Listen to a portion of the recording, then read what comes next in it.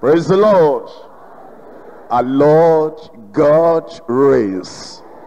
And I pray He will reign in your life. He will reign in your family.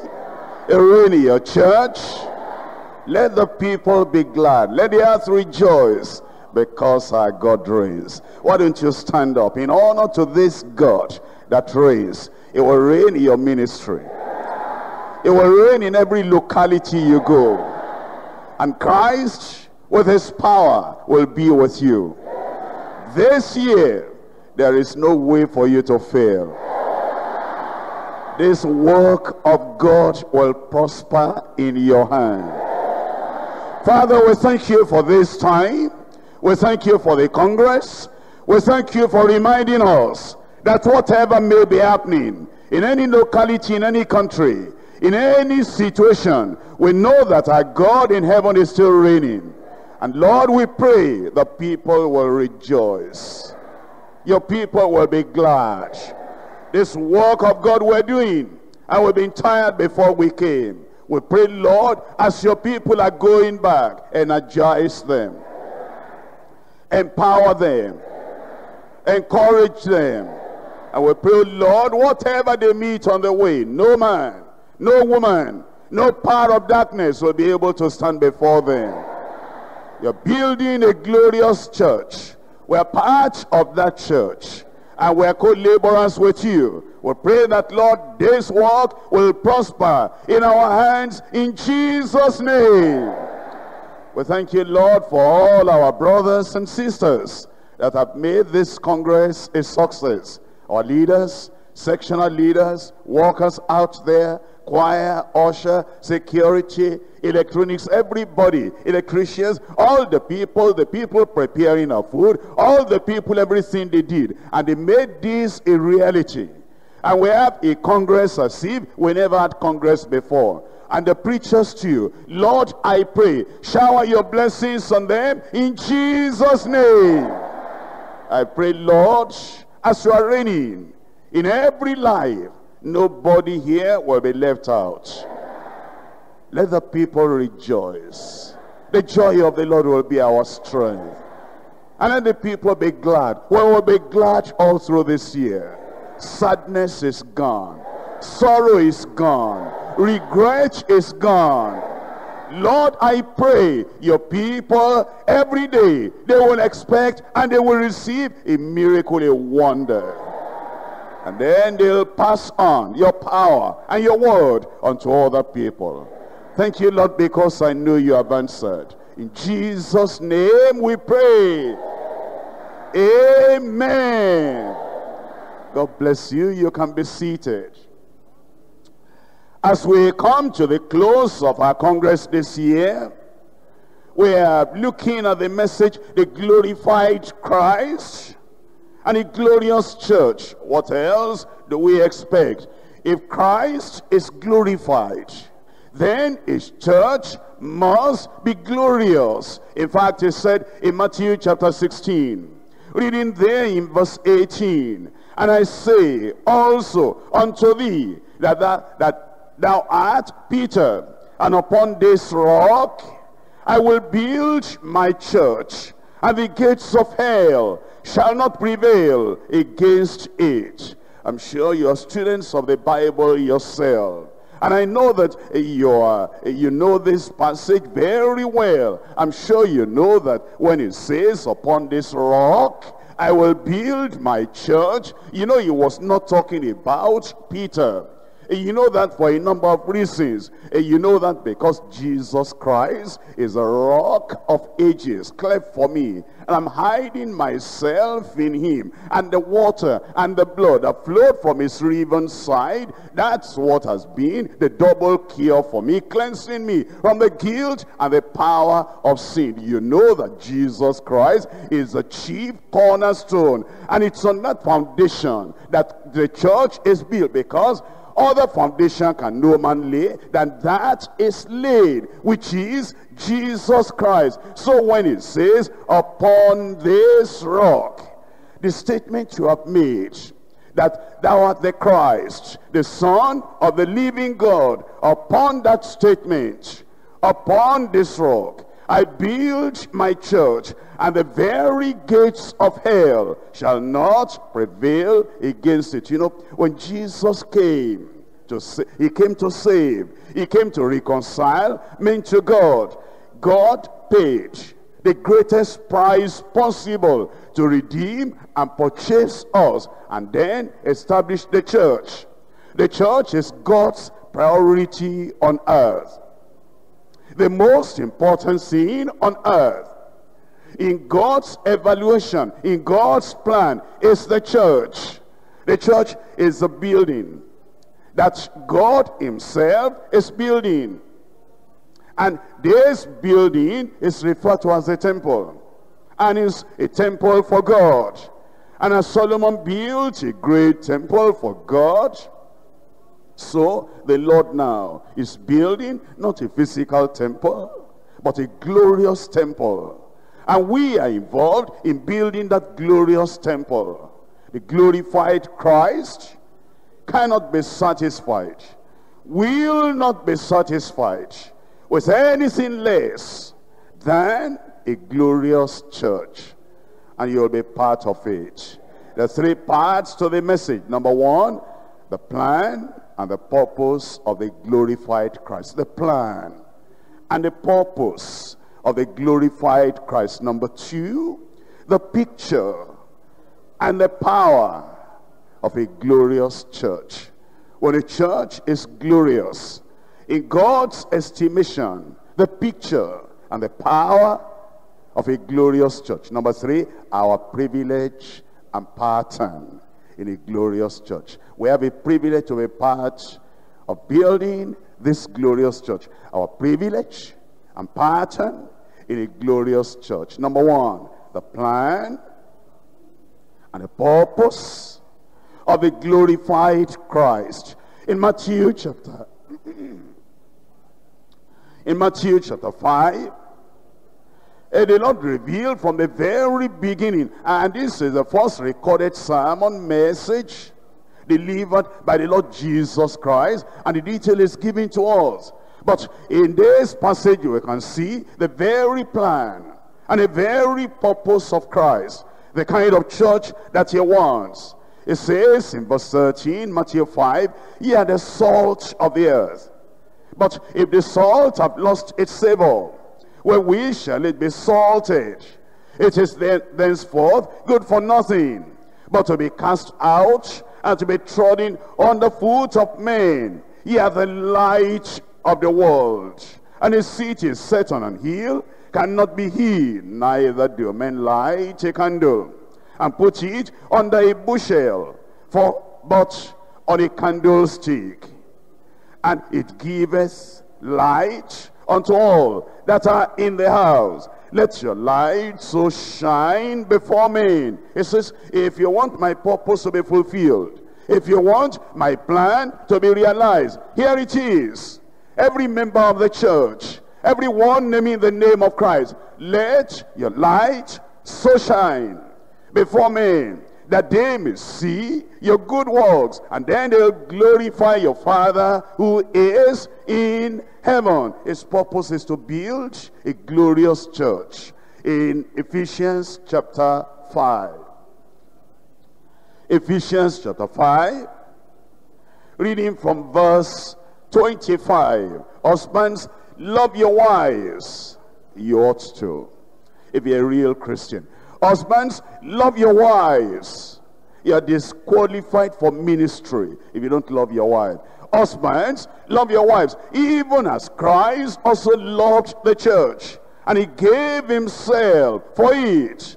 And if Christ gave himself for the church, and he has chosen you now to come and partner with him, fellowship with him, labor with him, you need to give yourself, and you give of your very best to the master in building the church, that he might sanctify and cleanse it with the washing of water by the word, that he might present it to himself, a glorious church.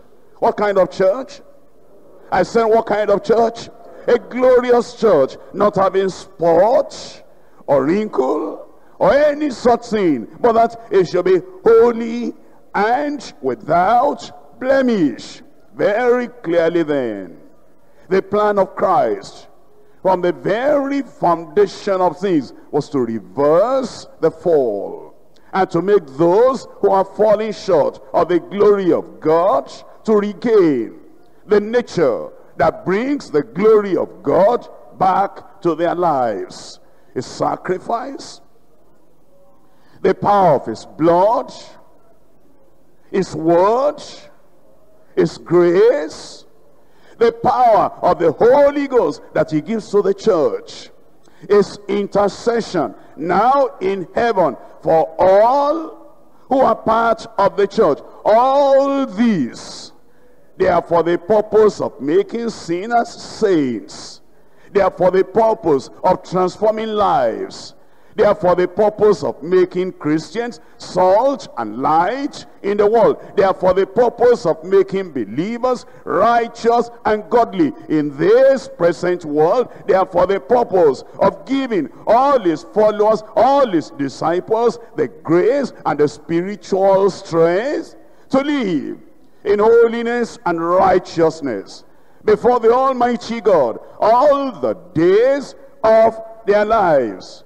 In short, his purpose is to raise up a glorious church, all glorious within. And I pray he'll continue to use you to do it.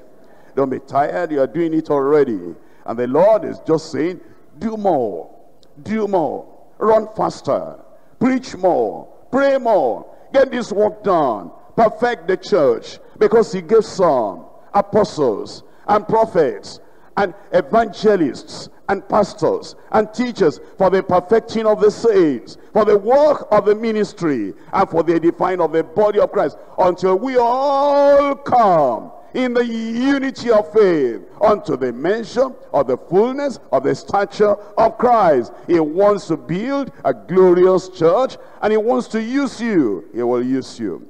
In the stone which the builders disallowed. Glorious church. A glorious church is powerful. About how many people? 3,000 souls. They all continued. Glorious church, glorious church. They all continued steadfastly in the apostles' doctrine and fellowship and breaking of bread and in prayers. Glorious church. And fear came upon every soul outside the church. Fear came upon every soul. They saw the church. They saw the unity. They saw the glory. They saw the power. They saw answered prayers. They saw signs and wonders. They saw how the church was, and they said, nothing has ever been like this. The Sanhedrin, they were highly educated. They were the cream of the crop in the country, in the nation, but they had no power in their synagogue, in their temple. And then they saw these unlettered people, these unlearned people, and 3,000 joined them. Now you have 3,120, and this church, as they were at that time, they didn't go for any management course, they didn't do any administration course, they didn't go to any university, they didn't learn about decision making, they didn't know about the past leaders and Plato and Socrates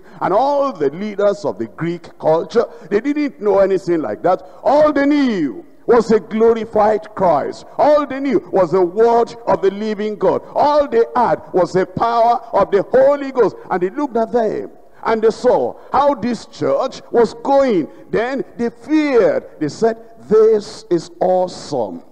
This is something.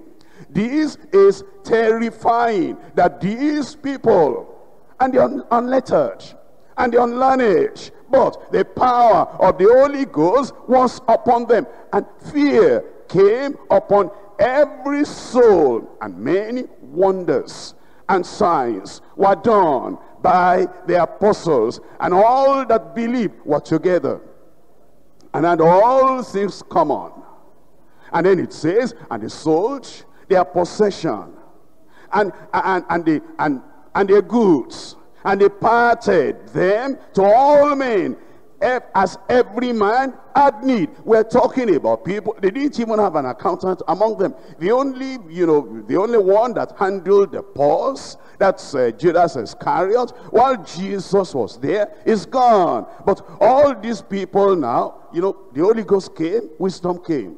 The Holy Ghost came, power came. The Holy Ghost came, and administrative skill came. The Holy Ghost came, every other thing came to their lives. And as all the things were coming, they didn't have experience of this before. They didn't do this before. And yet, by the power and the incoming of the Holy Ghost upon them, everything was just going in order. Going in order. And they continuing daily with one accord in the temple and breaking bread from house to house. They did eat their meat with gladness and singleness of heart. That's a glorious church.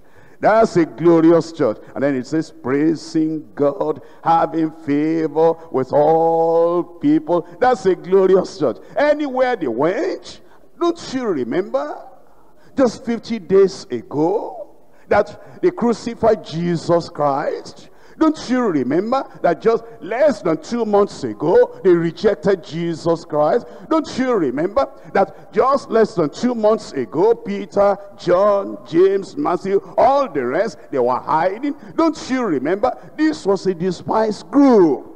And yet, just within 2-3 months, and these people came to the Lord, and Jesus started a glorious church, praising God, having favor with all the people. And the Lord added, and the Lord will add to your church. And the Lord added every day. The Lord will be adding. The Lord will be adding. If you are 100 now, you become 200. If you are 300, you become 500. If you are 500, you become 1,000.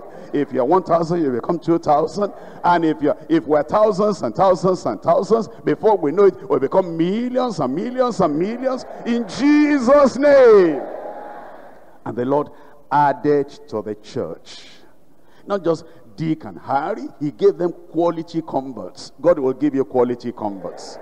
God will give you converts that will glorify the Lord. Converts that will live in righteousness. The Lord added to the church every day, daily, such as should be saved. That's the church. That's the church. And that church was powerful. That church was mighty. Let me show you the power of that early church. In Acts of the Apostles, chapter 5. Acts of the Apostles, chapter 5. I'm reading, verses 1 all through to 11. The devil wanted to bring whatever it is to this new church, to this glorious church, to this beautiful church. And Ananias and Sapphira, they wanted to introduce lying, hypocrisy, deception. And then the Lord said, no, it's too early to allow that in the church. To preserve the church glorious. They were taking care of. And then it says, Acts chapter 5, verse 12. And by the hands of the apostles were signs and wonders wrought among the people. Are you expecting that same thing? I said, are you expecting that same thing? And they were all with one accord. One accord. Unity. Oh, glorious church. One accord is Solomon's porch. And of the rest does no man join himself to them. And of the rest does no man join himself to them. They heard the story of how God dealt with Ananias and Sapphira.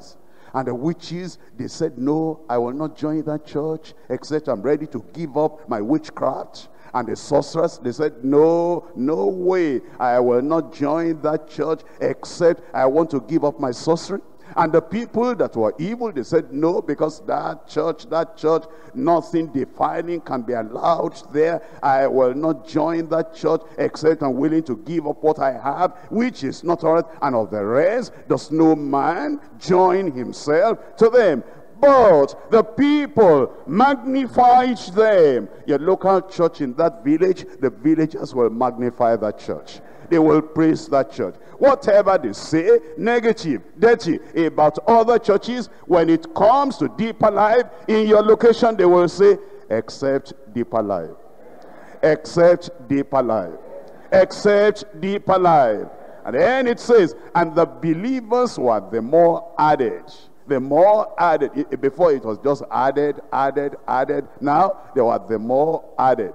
Are you getting ready?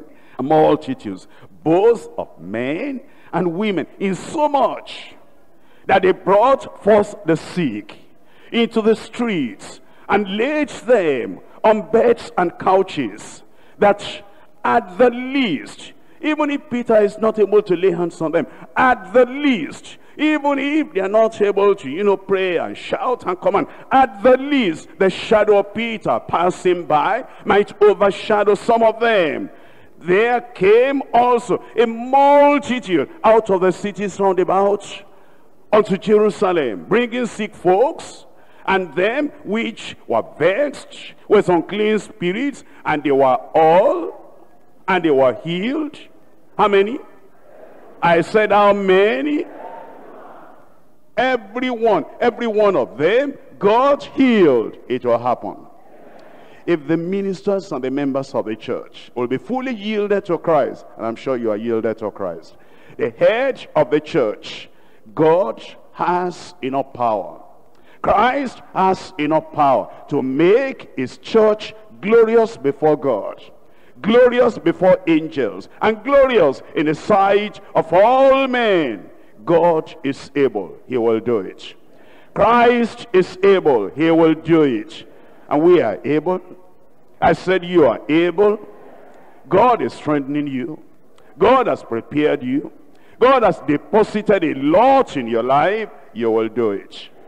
If we can only believe and we're willing and determined to look only unto Christ, the author and the finisher of our faith. We've seen the examples in the New Testament. And we've seen the power of a glorious church as we're going back home. Our determination, our conviction is that as we go back, God is going to use us to raise up a glorious church. And when at the headquarters there, a glorious church, in the states there, a glorious church, in the region there, a glorious church, in the local government there, a glorious church, in the province over there is a glorious church, in the neighboring countries, a glorious church, in far away countries, Southern Africa is a glorious church, all over Africa where we have this church, glorious church, glorious church, glorious church, and they are bearing testimony, and they say, except deeper life. Everybody does this, except deeper life. Everybody is looking for money except deeper life. Everybody is stealing except deeper life. And then when we all come together, when glorious church from everywhere, that we have been hearing stories about one another. Glorious, glorious, glorious, awesome, powerful and mighty. And then we say, all these glorious churches come on now, come together. And they are coming. I said, and they are coming. And then the whole country, they see buses, they see people coming. And then you have this banner on the bus, Deeper Life Bible Church, Glorious Church. And then all the people, they line the street and they line the road. And they see buses, glorious church buses, all coming. And then they are wondering, where are they going? And we're heading towards ICC. And we're heading towards ICC. And then we get there, and just to see the smile on the faces of the glorious members of a glorious church. And then hear and see the choir, and hear their music, and see that the youth choir, demonstrating and playing, and, just doing whatever they can do, those young people, with their violin and everything. Children glorious, youth glorious, adults glorious, singing glorious, preaching glorious, praying glorious, church glorious. You will be there. You will be there. Point number 3, our privilege and pattern in a glorious church. This is our privilege. My brother, you are here. And you are part of this glorious church. And I pray that your part, your place will not be missing in Jesus' name. In 1 Thessalonians chapter 2. 1 Thessalonians chapter 2. 1 Thessalonians chapter 2. Reading from verse 7. In 1 Thessalonians 2, 7. But we were gentle among you, These are ministers now. Even as a nurse cherishes her children.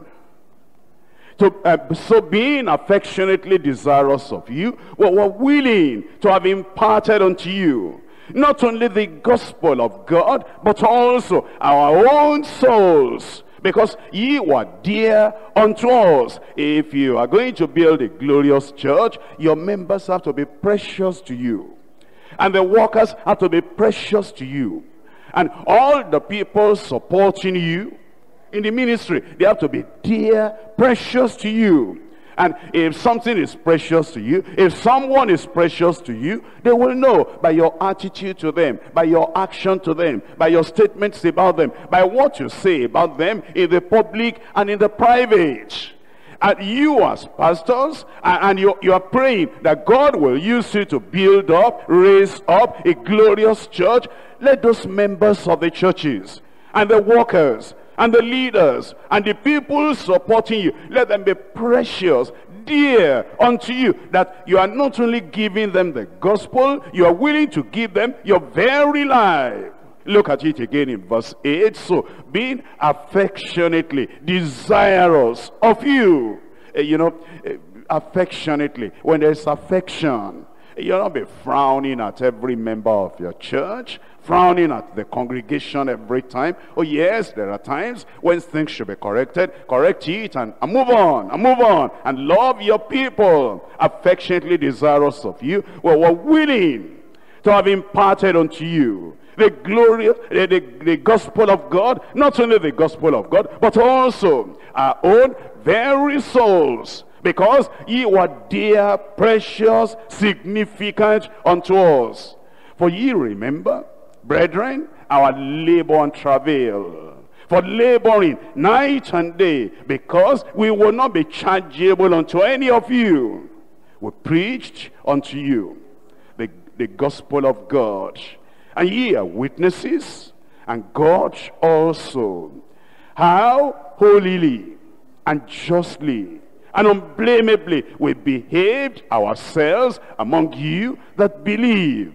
It's your privilege and your calling to perfect the saints.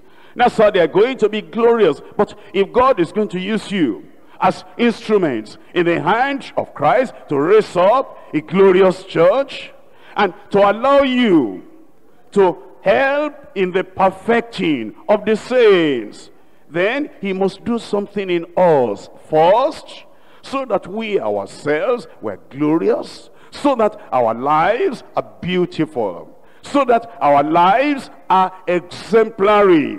Because he cannot use sinners to lead other sinners to saintliness. He cannot use imperfect ministers to lead members of the church towards perfection.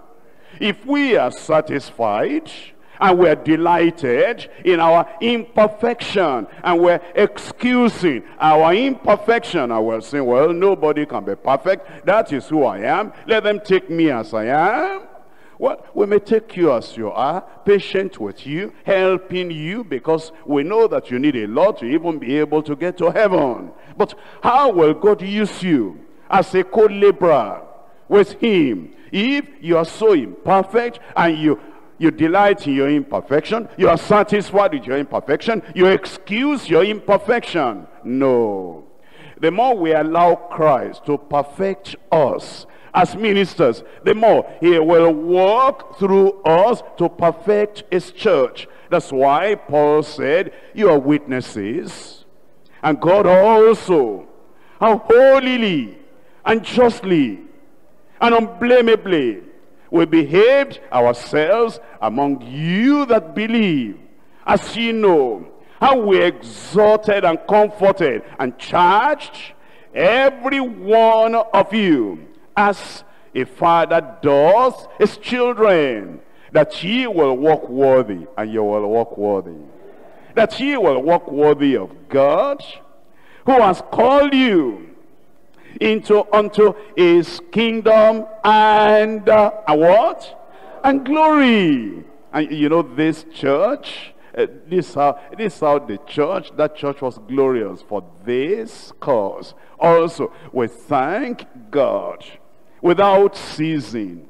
Because when ye received the word of God, which ye heard of us, ye received it not as the word of men, but as it is in truth, the word of God, which effectually worketh also in you that believe. You see, when you preach, and the message is believable, and your life is also believable, and your interaction, everything you do, you know, they accept you, then they will accept the message. You are allowing God to work in you, therefore the message you are preaching will work in them as well. I pray the hand of the Lord will be with you. You will not fail. God himself, he will see you through. We're building a church of the Lord Jesus Christ. And it's a church that will never be conquered. It's a glorious church. And I pray, should the Lord come before we meet again, we'll meet in heaven in Jesus' name. And I believe there will be stars in your crown. You have a place in heaven. He has gone to prepare a place for you. And he's coming again. That when he has finished, he will take you. Your mansion is glorious. You yourself must be glorious. And then God will use you to lead many, many, many people to heaven. And that day, when I see you over there, I will not see you as you are now. You'll be more beautiful. Because you will be glorious. And I will see crowns on your heads. And I'll see shining stars in your crown. Tell me, as we are going back home, and as we are going to be ministering to the Lord, will there be any stars in your crown? I said, will there be any stars in your crown? Rise up and tell the Lord, help me, help me, help me to so walk, help me to so walk, that I will have my crowns on that day, and there will be stars. There will be stars in my crown. Tell the Lord, tell the Lord.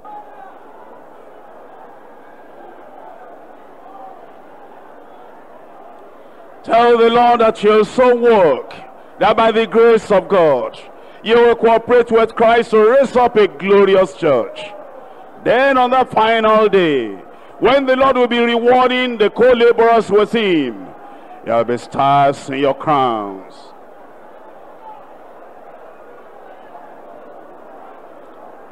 In Jesus' name we pray. Almighty God, we thank you very much. Thank you for leading us to this point. Thank you for all that we have learned. Thank you, Lord, because you are using us to build a glorious church. Glorified Christ, be exalted, be glorified in our lives, in Jesus' name. Oh Lord, we ask all our weaknesses of the past, all our imperfection of the past, all our unfaithfulness of the past, all our carelessness of the past, oh Lord, forgive and cleanse and make us better in Jesus' name. The work you have done in our hearts during this Congress, it will be permanent. The power you have given us during this conference, it will be permanent. The vision you have given us during this Congress, it will be permanent. The encouragement you have given us during this Congress, it will be permanent. You have lifted us up. You have exalted us. So sit together in heavenly places with Christ. Oh Lord, we are praying. Nothing will bring us down. Nothing will bring us down. And Lord, what you have done in us, what you have done for us, you will help us as we go back. That in the church, as we preach, as we pray, as we counsel, as we help, as we encourage, as we do anything, Lord, it will be tending towards building up the church. Building up the church. Building up a glorious church. And on that final day, when the Lord will come, Lord, we pray, there will be crowns on our heads. Everybody here, everyone here, whether the people that were here with us on the stage, the people that preach, the people sitting and listening there, and the faithful people standing and keeping everything orderly, those watching over our property while we're here, everybody here, oh Lord, none of us will miss being together with you and with one another on that final day, in Jesus' name. Make us, Lord, permanently part of the glorious church. Lord, I pray that day when we see one another, we'll rejoice that you made us part of a church like this. As your people go back home, Lord, I pray nothing evil will touch them. You'll watch over their vehicles. The blood of Jesus will cover you. The protection of the Lord will be upon you. Even your enemies, they'll be at peace with you. And all your needs, the Lord will supply. The tears of the past and the sorrow of the past will pass like water under the bridge. There'll be a new thing in your life. Every day from now on, heaven will smile on you. And the greatest of it all, on that wonderful day, when the saints go marching in, you'll be among the number. And you will not be an ordinary person just entering heaven empty-handed. There will be multitudes following after you. And there will be stars in your crown. In Jesus' name we pray.